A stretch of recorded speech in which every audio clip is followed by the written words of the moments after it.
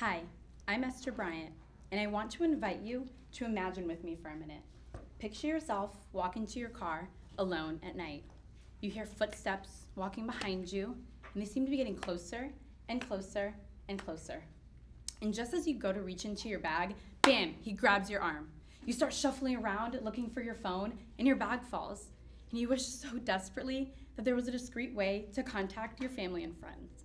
Well, now there is. I introduce to you Safeable. Like the prototypes you see in front of you, Safeable is a small discreet device that can be worn directly on the skin. It works by being connected to an app via Bluetooth. If you're in an unsafe situation, you'll click the button 3 or more times, and this will send an alert message to your phone asking if you're okay. You can disarm the message by putting in your code, or if you do nothing for 30 seconds, it will send a message to a predetermined list of family and friends. If you're in an extremely dangerous situation, then you'll hold the button for 3 or more seconds, still sending that alert message to your phone asking if you're okay, and if no input is received within 30 seconds, it'll send your location to campus police.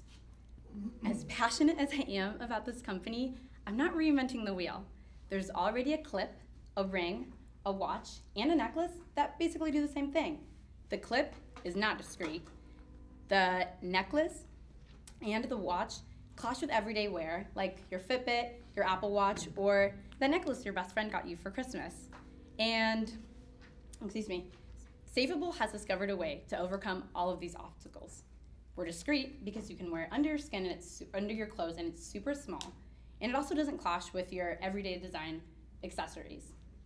Not to mention, we're pretty affordable at only $50 a unit, with double-sided medical grade tape being sold at $10 a pack.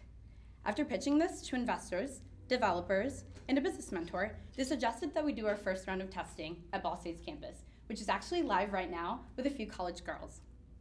So I'm not asking you to vote for just Safeable today. I'm asking you to vote for a better future. Vote for your daughter, your niece, or your best friend to finally have a safer campus experience. Thank you.